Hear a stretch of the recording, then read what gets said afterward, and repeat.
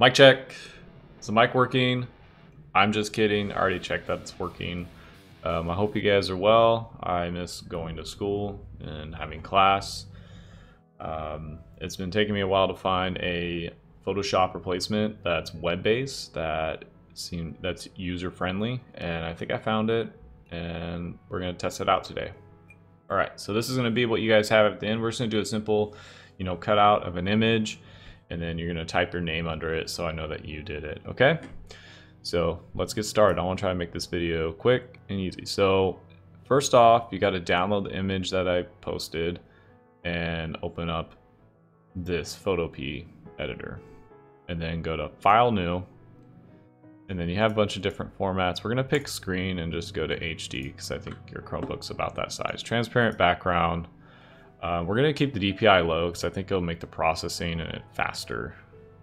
Okay, but you know me, I like 300 DPI. Create, and then the next thing you do is probably make a new layer. File, place, open and place. Okay, I did that fast. File, open and place. Click. Apple. There you go. Apple's right here. You could download it and do it this way.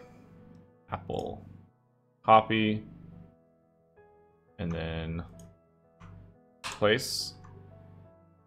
And you select the move tool. Transform it and move it around. Okay. Notice how to click that checkbox to transform it. Okay, that took me a while to find. So transform, hit that check mark just like in Photoshop. It's right there. There's no Control T in this. If you do Control T, you'll make a new tab in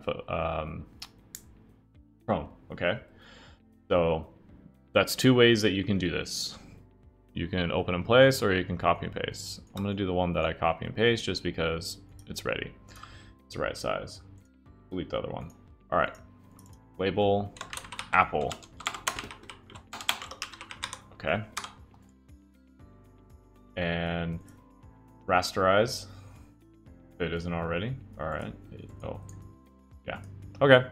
So next thing is you're going to use the magic wand tool. You guys have the object selection tool. Probably already selected. Looks like a little bean. You just click and hold and you go to magic wand. Or you can just press the W twice. And it'll take you to it. All right, make sure your tolerance is at like 20. And I'll show you why right now. We'll zoom in. Oop. And if you zoom in and it looks funny like this, just click Photopea real quick and start zooming in and it'll zoom in correctly. I had that issue earlier. All right, so tolerance is like how it samples the pixels that you're clicking, okay? So that's at tolerance 20. Let's try it at tolerance 80. 800, not 800. See how it kind of selected the apple and the light areas because it's pretty light, like the background. Okay. Now if I were to go up to like 150, oh, do not press Control D. That was bad. It might select almost, yeah, most of the apple. You see that? So tolerance like 20 was like the sweet spot for me. Okay. We'll try that one out. And hold shift after that and click in some of the darker shadow areas like I am right here. Okay. I'm doing my best not to overlap too much onto the apple so I don't create more work for myself later. Okay, that's really good. So I could delete that, right? And that's pretty good. But we want to make a mask so that way if we need the original, we can use it. We don't harm it and other reasons too. Okay.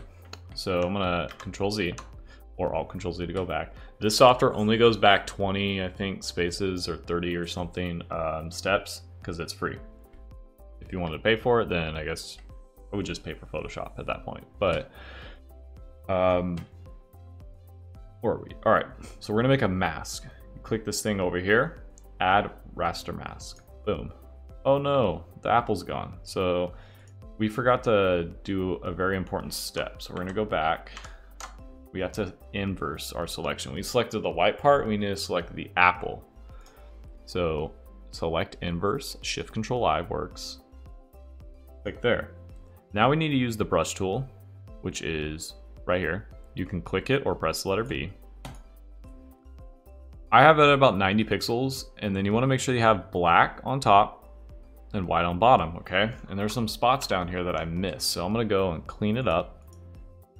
When you paint with the color black, it erases. Okay. And what happens if you accidentally go over too much? You press, but you make it white, and it'll put it back there for you. See, look at that. So white will add, the black will subtract, okay? So I'm gonna try to clean that up. Actually, I can go back. I hope I can go back. Hey, okay.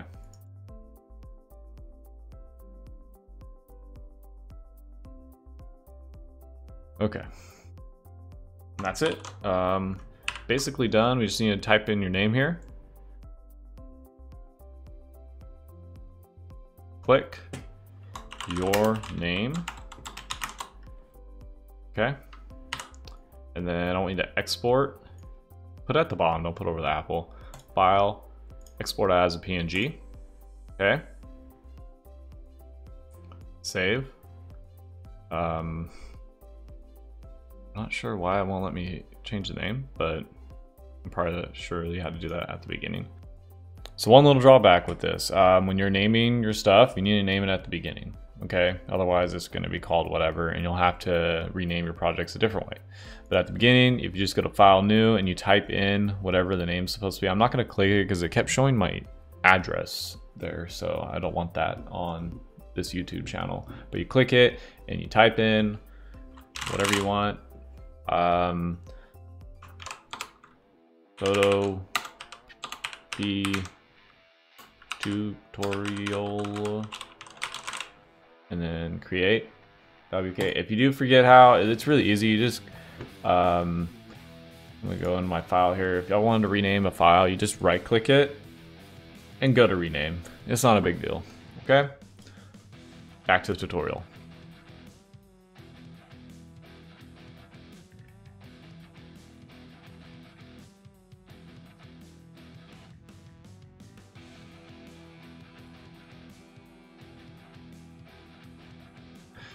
Okay, that's it. Okay, turn that in. Look for the next video. It's gonna be a little more complex cutout. Have a good day. Bye.